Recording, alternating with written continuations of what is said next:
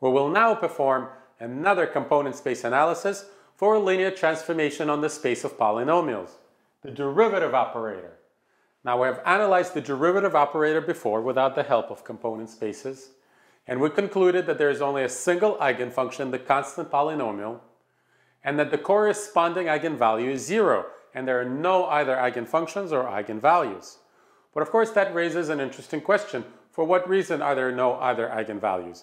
Is it because there are some complex eigenvalues and we don't see them as real eigenvalues? Or is it because this transformation is defective? In other words, 0 has a high multiplicity, a high algebraic multiplicity, and lacks geometric multiplicity. So let's see which situation it is. The component space will help us clarify that.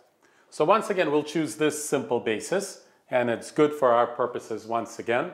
And let's construct the matrix that represents the derivative with respect to this basis. Again, a column at a time. Perform the transformation on each of the elements of the basis. 1 goes to 0, the 0 polynomial, and the components of the 0 polynomial with respect to this basis, or any other basis for that matter, are all zeros. So that's the first column. For the second column, transform the second element of the basis, and of course it's the constant polynomial 1. And decomposing 1 with respect to the same basis gives us coefficients 1, 0, 0. 1, 0, 0. And moving on to the last one, x squared, of course, becomes 2x. So it's 0, 2, 0. 0, 2, 0. And we're done with this task. And of course, you'll see exactly what would happen if we went up in the polynomial order and considered cubic or fourth order polynomials. Right? We would continue with natural numbers on this off diagonal. It would be 1, 2, the next number would be 3, 4, and so forth. So these numbers are not on the diagonal, they're one position off the diagonal, which of course is the reason for everything that we'll see with this linear transformation. All right, now what are the eigenvalues and eigenvectors of this matrix?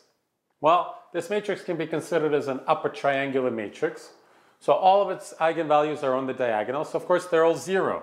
So the triple eigenvalue is 0, so this strongly suggests that this matrix is defective, and of course it is. Because as you can see, there is only one eigenvector to go around. So proceeding with the eigenvalue procedure, subtract 0 from the diagonal does nothing, and determine the null space of this matrix, and of course it's one-dimensional. So there's only a single eigenvector, and it equals 1, 0, 0. And these are the components of the only eigenfunction of this transformation, which of course is P1 of x. So let's call this V1, the only eigenvector, and the only corresponding eigenfunction is 1, and the rest are not available. So this transformation is defective.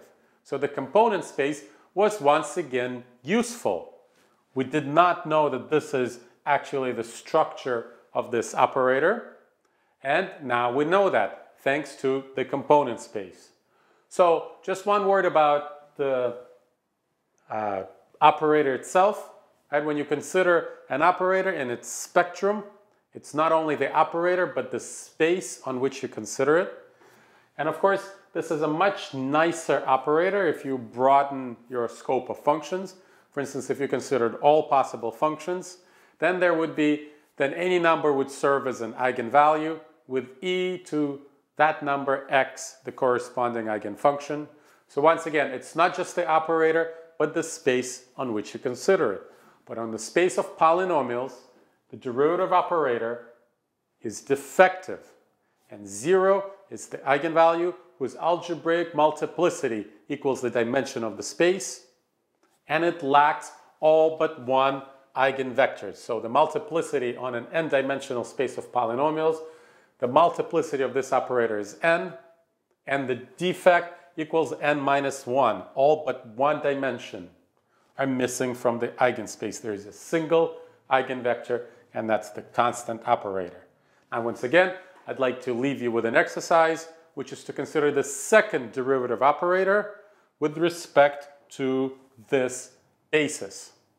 And I think it would be more interesting to go to the space of fourth order or fifth order polynomials, because on the third order, on quadratic polynomials, there'll be almost nothing left in the resulting matrix. All right, there we go. Yet one more linear transformation, clarified with the help of component spaces.